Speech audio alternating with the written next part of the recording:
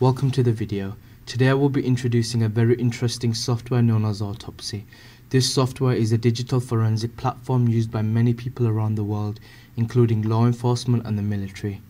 This software is used to investigate what happened on a computer and can also be used to recover photos from a memory card.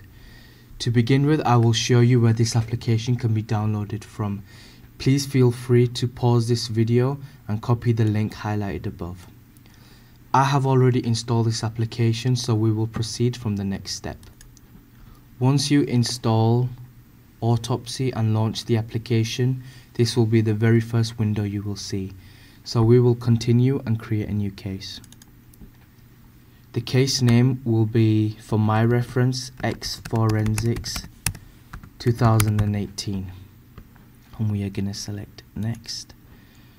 The case number can be anything memorable, something you can keep a record of. So I'm going to select 001.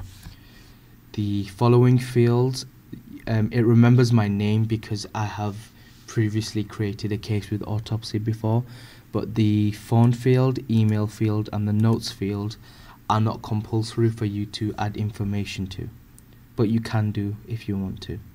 So we are going to select finish. So the next step would be the type of data source to add. So Autopsy presents us with 4 options: disk image, local disk, logical files, or unallocated space image file. For this example, we are going to use a disk image file, which I will link below in the description. And now we have to browse for an image file. So this is the evidence file we will be adding.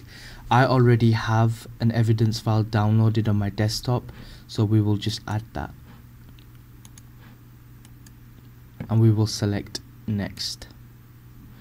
Now this ingest modules are basically analyze the data in a data source. So that evidence file we just inserted into Autopsy, these things are specifically looking for example, recent activity, keyword search.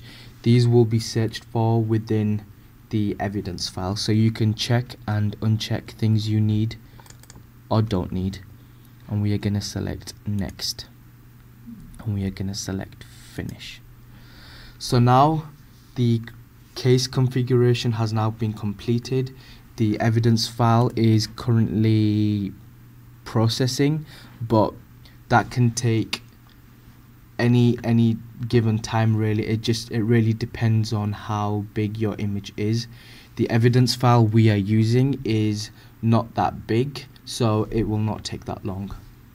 So besides the evidence file, we have some general information regarding this evidence file. So we have the type, we have the size in bytes, we have the sector size also in bytes, we have the MD5 hash, the time zone and the device ID. The MD5 hash is basically like the fingerprint of the evidence file added.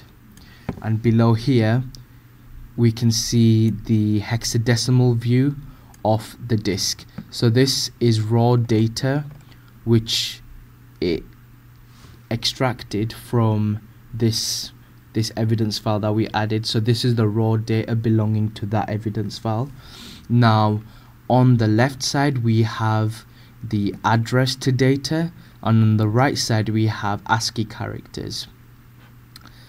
On this left hand side we have this tree pane, which you can consider this to be the navigation for this evidence file. So specific things you can find in this navigation menu which is contained within this evidence file. So an example being web cookies. So these web cookies have been extracted from that evidence file and have been presented in a view which you can read, extract, analyze. So it's a very powerful tool if you know what you're looking for. And you have web history here which you can extract and then analyze further.